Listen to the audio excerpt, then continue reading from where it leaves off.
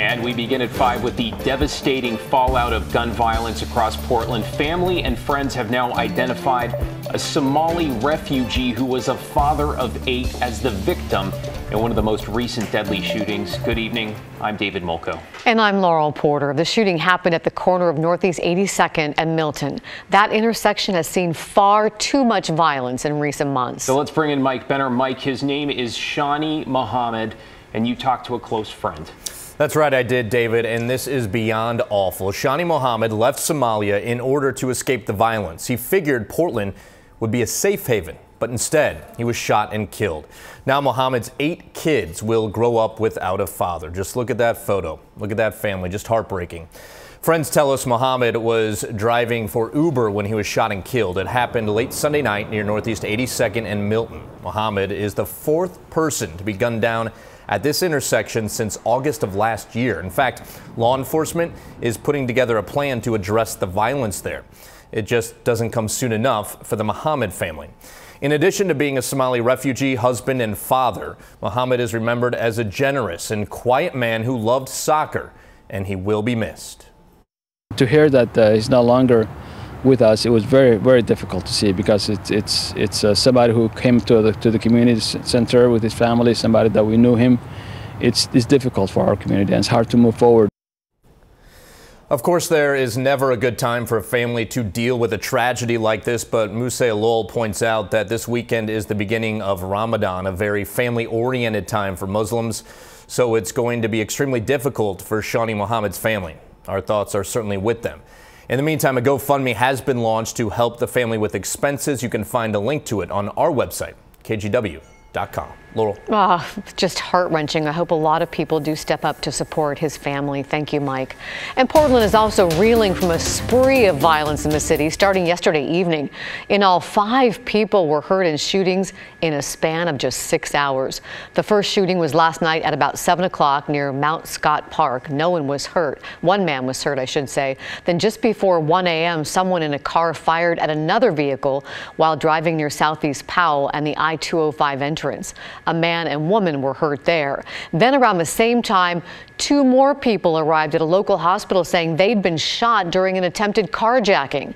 That was by Northeast 100th and Halsey. All 5 victims are expected to survive. No word from police yet on suspects or arrests. That map there really putting it in perspective. Okay, for the 4th day in a row, we are going to take you back to the scene of a terrible crash, one that killed 4 people. We are following up because today ODOT crews cleaned up that homeless camp along with others in Salem. And you may remember this is where police say a drunk driver ran off the road and into a row of tents. Our Christine Pitawanich has more. This spot here in Northeast Salem looks a lot different than it did earlier. You can see no more tents, trash, or people after ODOT crews came through and cleaned up. But before that happened, people living here rushed to collect their belongings. Garen is 24 years old and says as far back as he can remember, he's been living on the streets. It's pretty much all the stuff I have, my belongings. Wednesday morning, he began packing his stuff and helping others do the same here near the corner of Northeast Front and Division Streets in Salem. I just woke up a little bit ago by my sister telling us that we had to get out of here. We have like 45 minutes. That's because he heard crews were on their way to clean up and clear out this homeless encampment. It is a little stressful, you know. But what adds to the stress is he's still coping with the death of his friend, Luke KG. He just turned 21. He was one of the 4 people killed and 2 injured in the crash here on Sunday after police say a drunk driver careened into the camp around 2 a.m. This place will now hold painful memories for Garen and others who lost friends. It ain't gonna be the same coming through here. And if he does come back, it'll look a lot different. Cleared out and a tree taken down for safety reasons after the car crash. For now, Garen says he knows of another place he can go, a different, out-of-the-way campsite. But that's not necessarily the case for other houseless people who will need to find somewhere else to go. Just puts a lot of stress on people that don't need it. Other houseless people I spoke to say they hope there's a better solution other than sweeps. I also spoke to an ODOT spokesperson who says crews planned to clean up 16 locations here in this area of Salem. Work is expected to continue tomorrow with additional monitoring over the next week. In Salem, Christine Pitawanich, KGW News. The Alsea School District in Benton County is facing a new lawsuit alleging former Superintendent Mark Thielman created a hostile work environment. Shannon Rice, principal of Alsea Elementary School, filed the suit. While it's against the district as a whole and does not name Thielman as a defendant, many of the allegations focus on him. The suit alleges sexual harassment, accusing Thielman of regularly making sexually suggestive comments. It also accuses Thielman of yelling at Rice when nobody was around. She's seeking $3.7 million in damages. Thielman resigned as superintendent in February, saying he wanted to focus on his campaign for governor. He's running as a Republican. The district and Thielman's campaign have not commented yet on the lawsuit. The second COVID booster shot now has the green light in Oregon and Washington. Health officials in both states have approved the booster following yesterday's federal eligibility expansion. That means you can expect the shot to be available soon in your local pharmacies. Safeway, Albertsons, and Walgreens all told us today they've started giving out the boosters, assuming the specific pharmacy has the vaccine in stock. The eligibility list now includes people 50 and older, as long as it's been at least 4 months since your last shot. Previously, only people considered immunocompromised were eligible.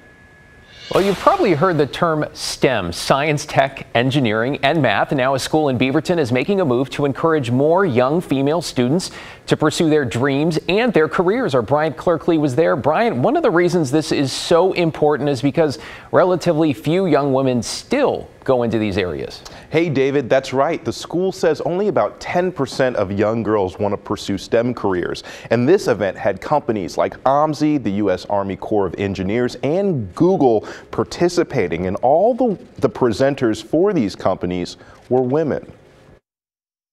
Now that women are getting more into these careers, that girls should know that it's an option for them. At Valley Catholic School in Beaverton, the focus is on careers involving science, technology, engineering, and math. 32 women working in STEM-related careers visited, covering topics from jobs at Intel and Nike to atmospheric science and careers in medicine. This interactive activity demonstrated how principles of science are used in sports.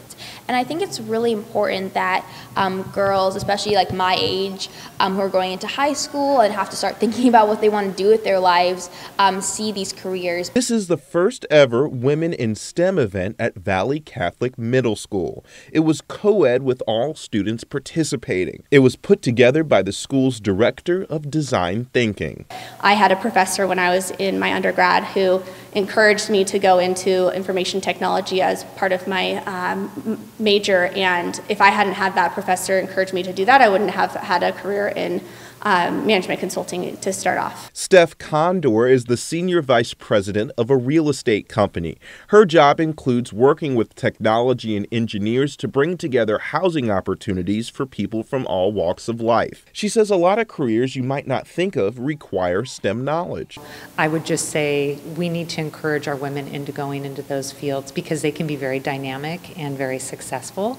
It's a really important thing, and it's a fantastic job. Valley Catholic Middle School isn't just focusing on STEM careers today. The school has STEM-based curriculum that students are exposed to each day. And so to see what they're learning in action is extremely valuable for them.